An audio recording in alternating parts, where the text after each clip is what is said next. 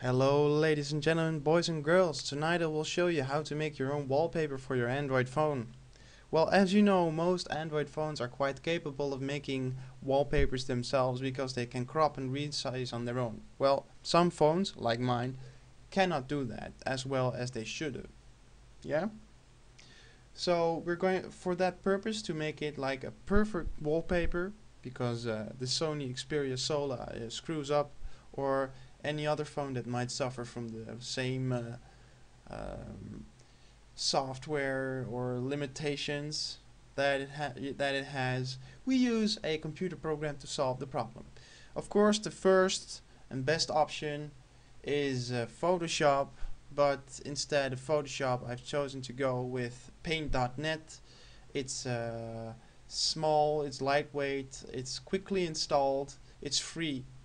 Okay, and it does exactly that what we need for the purposes of this video. And as far as the differences between the program Photoshop and the program paint.net, they're very small, and I will point them out as we go on with this video.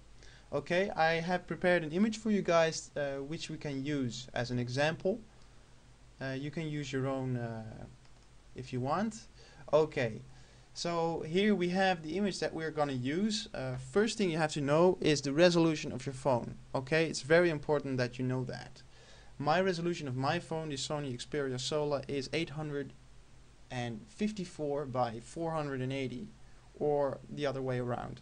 That is very important because you have to remember that the Android OS has 3 or more home screens. Yeah, and the wallpaper, for it to work, must stretch all across these 3 home screens. And for us to do that, we need to have an image that is twice the width of your phone screen. So in my case it's 480, that becomes 960. It's twice the width. So the resolution that we're going to work with is 960 by 854. If you have a different phone, that resolution may differ. So you have to make different calculations if you have a different phone, and you have to figure that out because it's very important. Okay. Next thing we're going to do is see what it looks like when we choose a part of the image, or a part of the image that we will use as wallpaper material. Okay, in paint.net, to get this done, we click on the rectangle select, and we click on, because it's on normal here, we click on fixed size. Okay, and as the width we enter 960 by 854 pixels. By default it's on inches, but set it to pixels please. Okay, to make the rectangle appear, click and drag. You will see that we now have the area with which we can work. Okay, and you might ask yourself, hey, why is there only a part of the woman on there? You know, that is because the image is too large, it's too big, you know. So if you want the entire woman on there, you have to make it smaller. In the process for this is the same in Photoshop and this program. So we go to image, we click on resize, and then we click on percentage. Yeah, right now it's 100.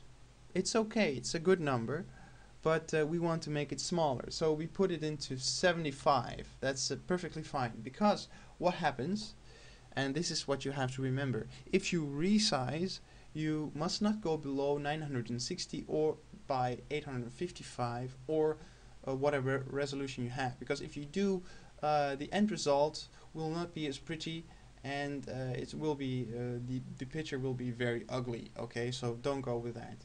So 75% is a good number, and we click on OK. So the image is now resized, and for the Photoshop users to start and use the definitive wallpaper material, to select that, on the left in the tool section you have a tool that is called the crop tool. Yeah, click on the crop tool, and then click on fixed size, enter the resolution 960 by 854, and yeah, and just select that part which you need, and keep in mind .NET users or Paint.NET users and Photoshop users that you divide the square in 3 parts, and the woman in this case be that she would be in the center because she would be on the main home screen, right? So just keep that in mind. So once you have decided the material or the frame that you're going to use, you click or you press on enter, Photoshop users. For the users of Paint.NET, we go to image and click on crop to selection. Okay, this is the final image with which we can work now, or which will be used as wallpaper material on your phone. The only thing you have to do right now is to save it and transfer it to your phone.